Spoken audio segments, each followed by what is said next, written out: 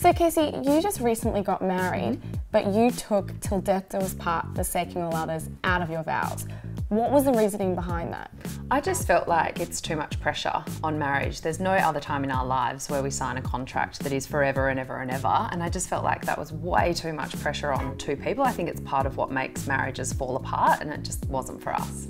And did you get any negative backlash from family or friends who questioned why you made that move? There wasn't any sort of negative backlash, but there was definitely a few raised eyebrows. But of course, on the day, nobody's focused on that stuff. It was still full of love and the intentions are still there. We just didn't promise forever. What do you then define as a successful marriage?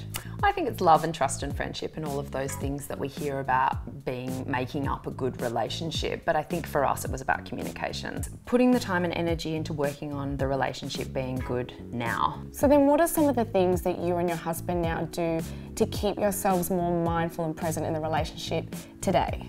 We work really hard on communication. So we talk about the good stuff, the bad stuff, the uncomfortable stuff, finances, all of those difficult conversations, even down to like what we want our sex life to be, all of those expectations. That was advice from you. Good. So I was like, good girl, that's what we need. Yeah. And what do you think about this idea of signing a 10-year marriage contract? With that idea that at the 9-year mark, you could amicably split, or you could sit down and reassess for the next 10 years what you would potentially like the relationship to be.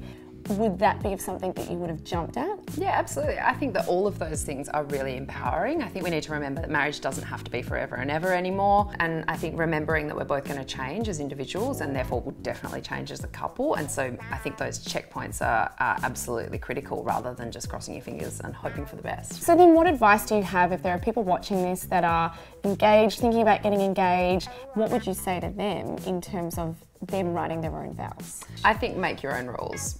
It doesn't matter what anybody else's expectations are of your relationship. Just find what works for you, because I think that once you take the pressure off, it gives you more time and more energy to focus on making a really good relationship. And I think that that's probably the key to a good marriage. I like that.